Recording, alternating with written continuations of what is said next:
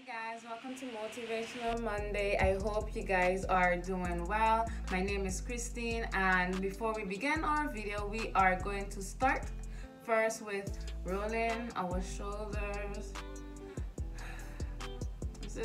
This is so relaxing. Every time I do it, I always feel like, so I hope it's doing the same thing for you. So today's word from me to you is faith without works is dead. This is based on James chapter 2 from 14 to 26. Being a believer, having faith plays a major role in your beliefs, but you cannot sit down and just believe and not do the work. In this scripture specifically, it talks about if someone is hungry or if someone is going through something and the only thing you do for them is have faith or pray for them. It takes us tending to that person's basic needs. That's one example, but also the things that you are believing God for.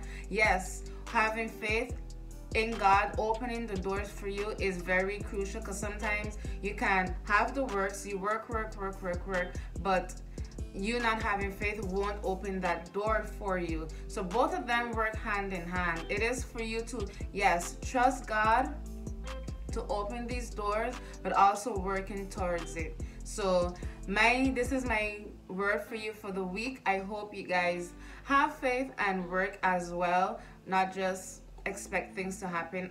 Abracadabra, that's not how life goes. So yes, miracles do happen. Favor is our portion, but there are things that you also have to put in work for.